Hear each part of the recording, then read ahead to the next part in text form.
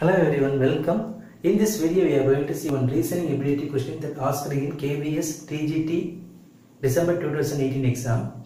So this is one type of calendar reasoning tricks problem. See the question. On which day of the week did 6th September 1996 fall? 4 days given: Wednesday, Friday, Sunday and Tuesday. So please watch our calendar reasoning tricks video. The link is given in the description. Please watch that video so easily you can find out the rules, that is how to find out the day when the date is given. So just I am going to write the numbers. So when you are writing this type of problem, for answer for this type of problem, you have to write for 5 different numbers. How to write that 5 different numbers we will see one by one.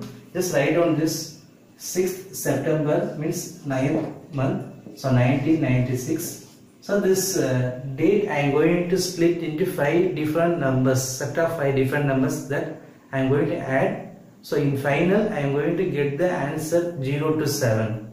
So please watch our previous video. The link is given in the description so easily you can understand. Now see this. So first number, as I told you, we are going to split into 5 different numbers. So the first number will be the whatever the date, that is 1 to 31 or 1 to 30 or 1 to 29 or 1 to 28. So the same number just you write 06 plus the next number. How to write this number? See the month, September month. So the corresponding number for September month is 5. 05 you can write. So how this number 5 means for this corresponding month, September month, the number for this corresponding month September is 5. The next, just write the last 2 digits in the year 96. Then the next 4th number, 96 divided by 4, you will get the quotient. That quotient only you write. You will get the remainder 0 because this for 96 is a divisibility by 4. 1996 is a leap year. So this 4th number 96 divided by 4. The quotient you should write. Why we need to divide by 4 means 1 month we have 4 weeks. So 2 4s are 8, balance is 1. Bring down this 6. So 4 4s are 16. Anyway you are getting remainder 0 because 1996 is a leap year. So the quotient only you write 24 plus then 1996 lies between 1900 to 1099. So the corresponding number, corresponding value for this 1900 to 1999 is 0.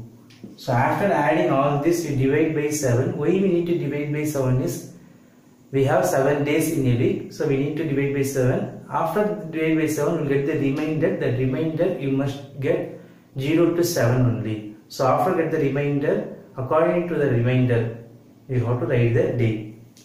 See 11, this 96, then 24. Just adding, I am just adding this all these 5 numbers. 5 plus 6, 11 plus 96 and 24.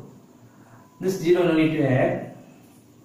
1 plus 6, 7. 7 plus 4, 11. Balance is 1.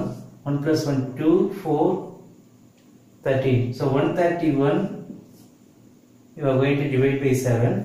131 you are going to divide 7. When you are dividing you must get the remainder. So you will get the remainder within 7. 0 to 6 will get, we will see.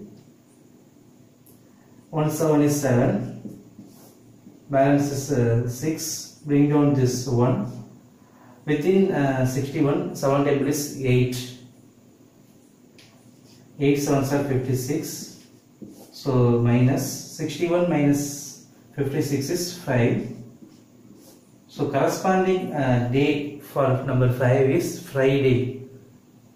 Again I am saying, please watch our previous calendar tricks video so you can easily find out how this number 5 you are getting Friday. It's very simple. 0 to 6 numbers you write 0, 1, 2, 3, 4, 5, 6. This 0 to 6 numbers. This Sunday, Monday, Tuesday, Wednesday, Thursday, Friday, Saturday. So number 5 is Friday. Thank you for watching this video. Thank you. We'll see the next video in the next question. Thank you.